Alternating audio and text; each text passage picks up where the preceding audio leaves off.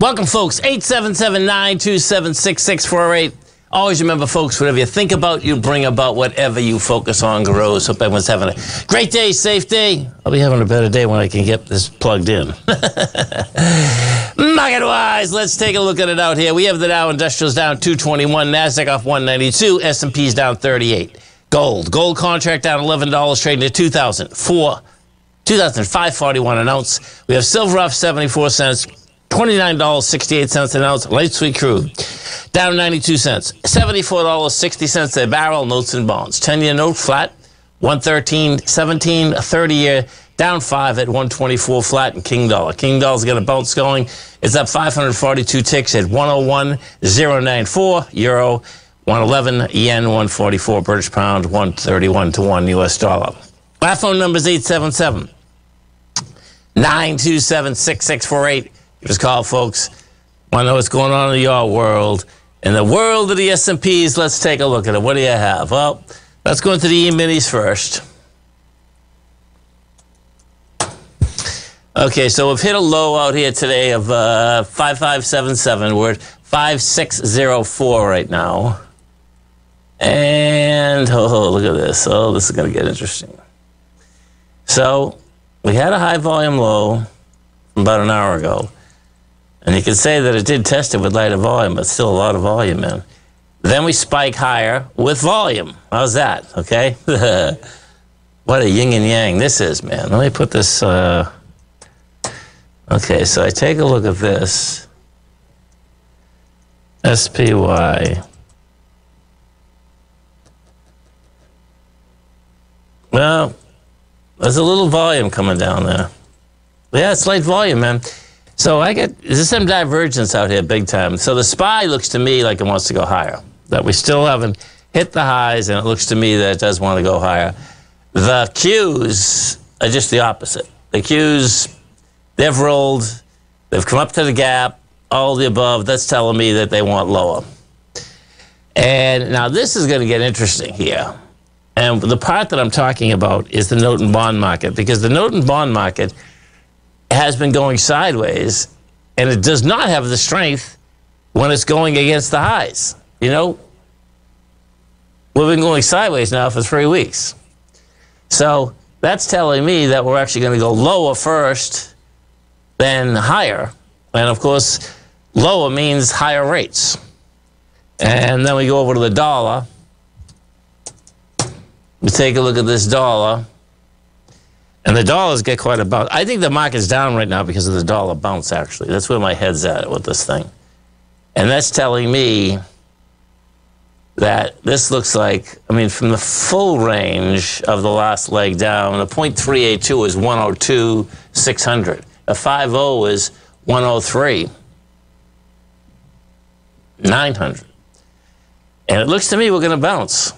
You know, if we bounce and the market is back to, you know, not caring for a strong dollar, that's going to get really intriguing, because what we had out here this morning, so check this out. When you're looking at the screen, this gives you Asia and Europe. And Europe this morning, man, I mean, they were holding price all day long.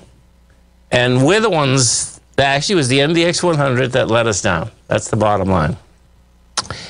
And inside of that, the real culprit there was super micro. I mean, this is about as intense as you can get, man. So you had Hindenburg come out with a paper yesterday that they're cooking the books. It opens up today down $125, not because of Hindenburg, but because of themselves. Because sure enough, where there's smoke, there's fire. Well, guess what? They come out this morning and they're saying, okay, here, check it out.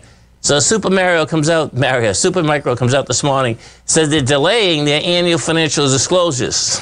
That's all you need, folks. You delay your financial disclosures. If you have, well, first off, if you have a company and don't have financials, it's a problem.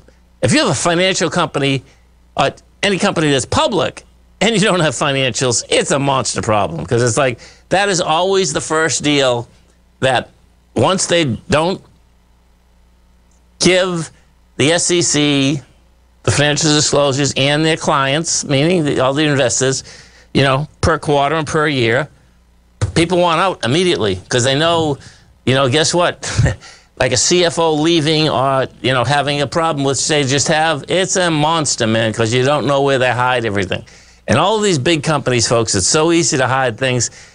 It's insane. Meaning, is there a double billing going on? Is there a self-dealing going on? Because the fact of the matter is when you're doing so many hundreds of millions of billions, you can bury, 20, 30, 50 million at about a heartbeat. There's no doubt about that. We go look at NVIDIA now. When we're talking numbers here, NVIDIA is going to be looking to do, the thing that's going to be intriguing with NVIDIA on this one is this. If we go from year to year, they did 7.2 billion last quarter, last year. And then last quarter, that 7.2 billion went to 26 billion. How's that? Now, the differential here going forward is nothing like this, okay? Right now, they're only looking to do 3 billion more in sales, where when we were talking before, you're talking 10, 15, 1.18 billion more, okay? So, we'll see what the market says about that, and, how the market basically feels about that. That's what it comes down to. So, and there's a huge amount of others that are coming out. CrowdStrike's coming out. ADBE. Let me see. Is Adobe coming out too? We got a huge amount of tech coming out right now. Yeah. Oh no, that's September 12th. Okay. But what is going to happen is that there's going to be a lot of equities impacted by NVIDIA either going higher or going lower. Stay right there, folks. Come right back. Dow Industrial's down 286. Nasdaq's off 199. S&P's are off 43. You get the gold contract down 11. Come right back, folks.